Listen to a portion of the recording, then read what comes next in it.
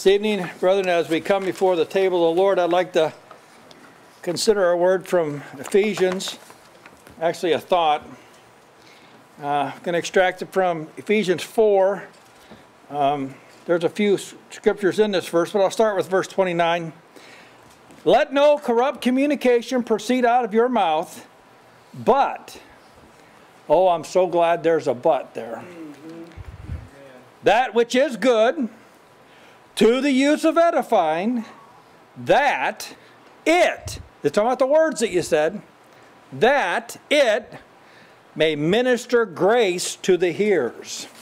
Do you ever think of yourself, ever somebody asks you, well, what kind of a minister are you? I'm a minister of grace. That's what I am. A minister of grace.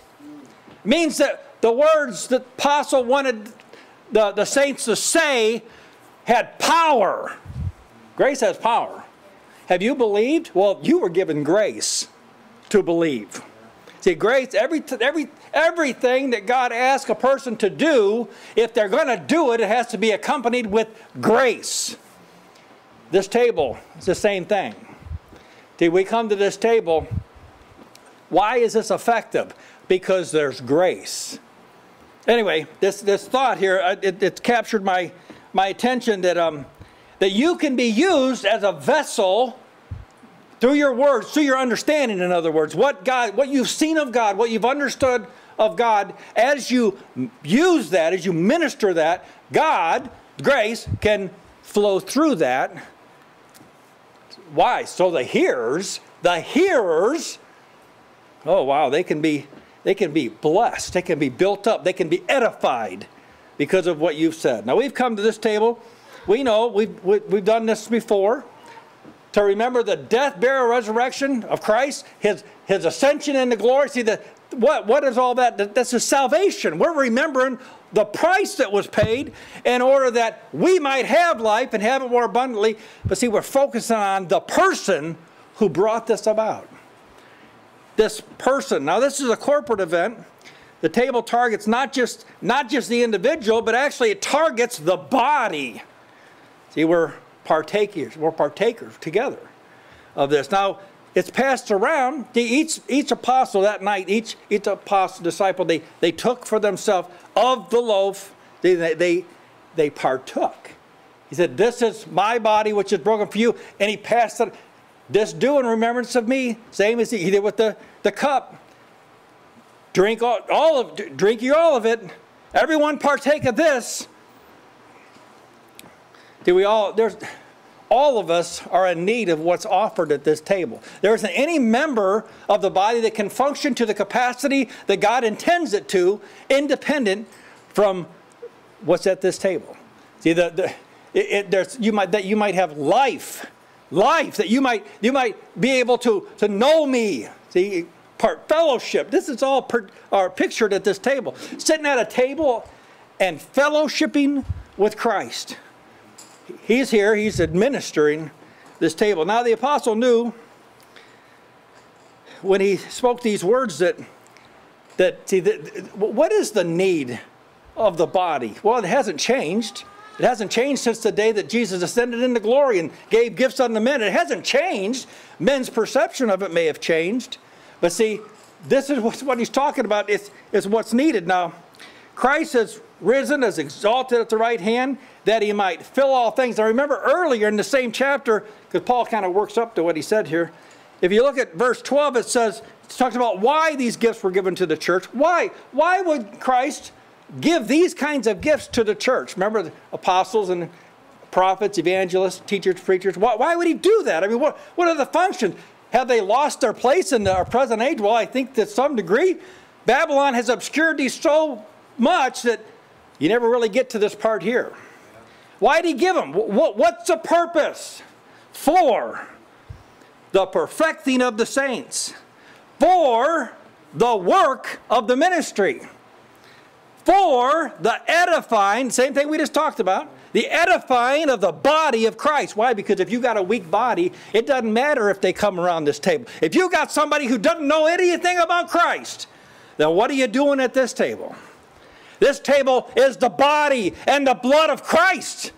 See, we're remembering what it cost. What did Jesus do for us? Now, what if we have no idea at all? Well, see, you see how Babylon is obscured just to where this table, there's no wonder. It's pushed to the sides. They don't know what's here. But see, there's grace here. There's grace to keep on. Keep it on, to keep believing, to keep pressing towards the mark, because you're fellowshipping. You're actually getting something from this. You're being edified, built up, strengthened, made more fit for the kingdom. The words or communication that comes out of our mouth.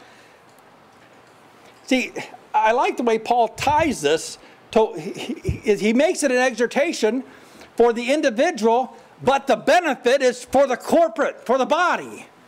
You give all diligence.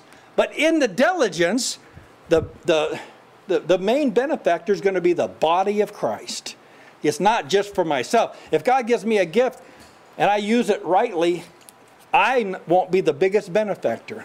The body will. It's for the body, for the building up of the body. So see, we're very careful, and I say that, I thought about that at this table. See, we're very careful. We just don't get up here and talk about past presidents and blah, blah, blah. We're very careful about the words we frame or craft, because they're going to produce something. They're going to rob from the saints and distract them at a critical time, or they're going to be crafted in such a way that they bring our minds to bear on what occurred the night that Jesus took away sin. He took it away. And see, that's all part of this ministering grace to the hearers. I bring this up, and I've already said this, because these gifts that Christ has given to the body, they're designed to make us ready to meet Him. Now see, Christ is in the words. He said, He's the Word. Remember, he has written on his thigh, the Word of God. Yeah. He hasn't never stopped being the Word of God. See, for a short space of time, He took upon Him the form of a servant, and he was faithful, and He submitted to what the Father had set Him to do. But He rose from the dead. He ever liveth to make intercession for those that come unto Him. So see, we're coming. He's opened this table. He says, come, and we're here now.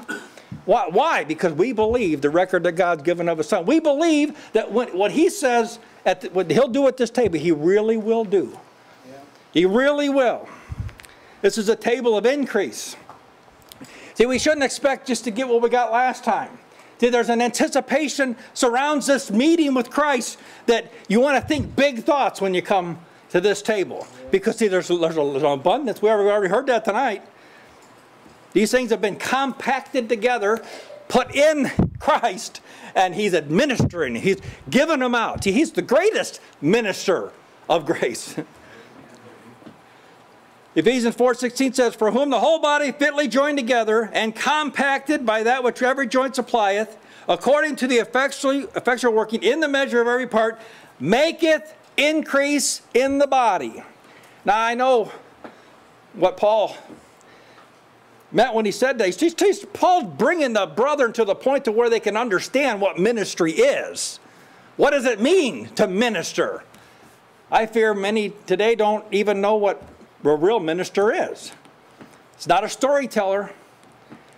It's bringing the people to the place to where they can see Him more clearly. They can actually reach out, and it can be real. The time of increase. In the remembrance of Christ's death, burial, and resurrection, and an exaltation to the throne of God, is a sense in which we're spiritually transported to be with Him. That's fellowship. If we're seated with Him in heavenly places, and we know this is in the Scriptures, what better time than when we're gathered around this table of remembrance, and we draw near with true hearts and full assurance of faith to obtain a blessing. What is a better time than this for the Lord to just give us this vital thing that we need? I love thinking about this. The Holy Spirit says it like this in Ephesians 2:6. "And hath raised us up together and made us sit in heavenly places in Christ Jesus, that in the ages to come." See, this table is it's a forward stance table. We're here, we're very much here. But see, our hearts cast forward to the time when we're going to come meet with them and never have to leave again. It's a picture of partaking, of fellowshipping with Christ. One of these days we're going to sit down at the table and not have to get up anymore, so to speak. I long for that time when the grace that Christ has worked in you the whole way to glory is exposed. Oh, there's been a lot of grace. A lot of work's already been done on every one of us. But see, we see in part now, but when it's all brought to light, when everything that Christ has worked in you is brought out, oh, see, this table is going to be shown as a centerpiece of the church, where they gathered together to remember him. See, this is why the first century church, they came together to remember him. Why? Because he was at the core of their heart, the core of their thoughts. So see, when we remember him, it's not ever an empty ambition. It's not ever just I hope Jesus shows up. We know him, that he's true, that he'll do exactly what he promised. And I thank the Lord for that. Let's remember his death again. Let's pray. Heavenly Father, we thank you, Lord, for the promises that you've given us. We thank you, Father, for this table of remembrance, Father, that we can remember your Son, Father, that we can remember what he's accomplished on our behalf and what he's accomplished on your behalf. Father, we thank you so much for the Lord Jesus, for his death, for his faithful submission, and Father, for his rising from the dead and exaltation to the throne. We ask, Lord, that you would help us tonight to remember his death more perfectly again and see him more clearly. In your Son's name, amen.